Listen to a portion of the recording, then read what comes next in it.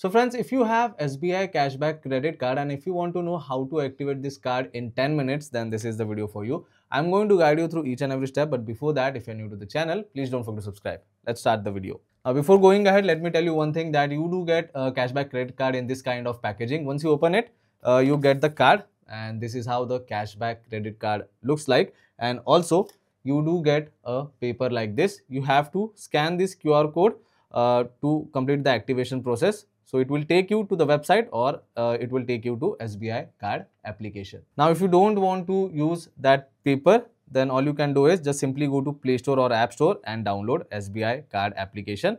Once you download it, just simply open it, and it doesn't matter if you're using an Android phone or an iPhone, the process is going to be same. Now, once the application is started, you will get this kind of interface. You can check out all the SBI card over here. If you want to apply for some card, you can select Apply Now option.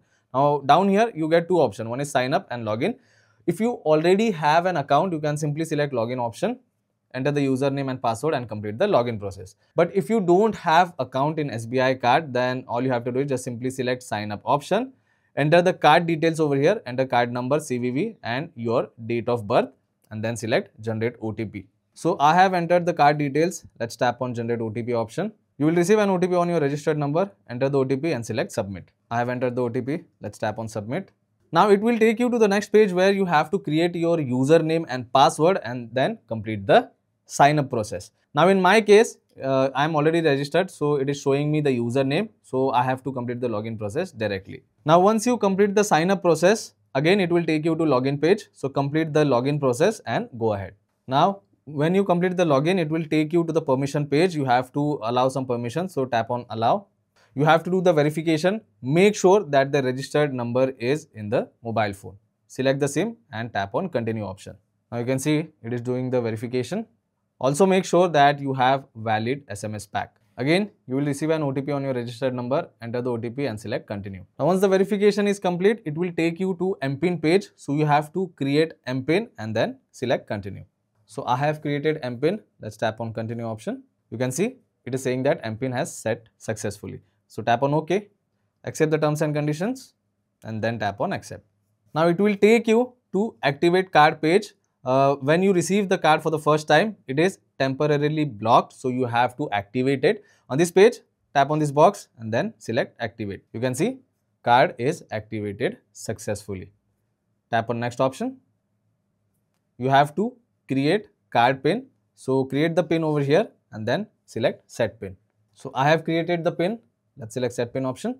You will receive an OTP on your registered number and registered email ID. Enter the OTP and select submit. You can see we have successfully generated the pin. Again, tap on next option. Now on the next page, you have to manage the card usage. So if you want to use the card for domestic transaction, if you want to use it for online transaction, you can turn it on. If you don't want, you can turn it off. You can change this setting as per your requirement. If you want to do changes in international transaction, you can select that. And again, if you want to use it for online transaction, you can tap on the toggle button and you can turn it on.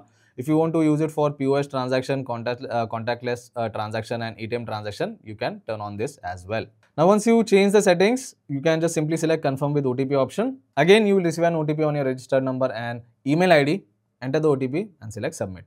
And now you can see update is successful. Tap on next option.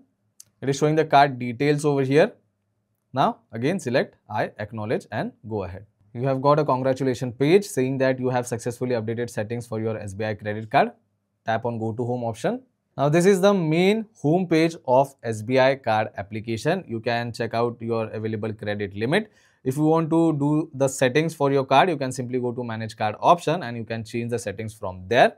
Also, if you go down, if you want to check statement for your card, you have view statement detail option over here as well. So yes, this is how simple it is to activate SBI Cashback Credit Card within 10 minutes. I hope this video was helpful. If it was, then don't forget to subscribe to my channel. I will see you all in the next one. Thank you.